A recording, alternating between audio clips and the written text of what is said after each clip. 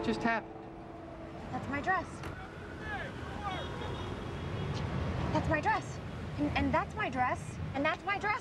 And that's my dress. Look, babe, if you want to go shopping, I'll call tomorrow and have them close the store for a couple hours, but it's a little late right now. Those are my dresses! Those are my dresses! They will be tomorrow at 10 o'clock when they open. I'll even throw in a purse. Don't you get it? These are my dresses, and I designed them. Riccardo Borghini stole my dresses! He copied your entire line? Every detail, every stitch. Victory, breathe. I can't. I feel like someone Botoxed my whole body. Have you ever met with Riccardo Borghini, shown him your sketches? Well, even if I did, it wouldn't matter. Because Riccardo Borghini is a brand. He has 12 people designing for him, and then on top of that, he buys freelance. You have your sketches, right? Well, I can't find them.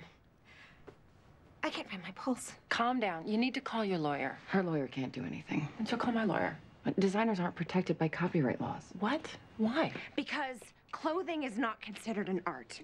That's why stuff like this happens all the time. That's why designers are so secretive about their work.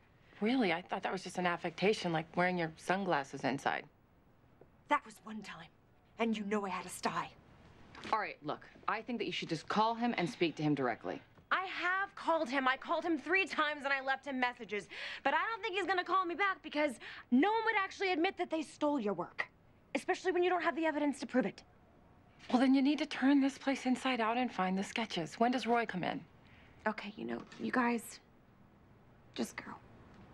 I can do this. I'll figure this out. I can do this by myself. Go. Where are you going?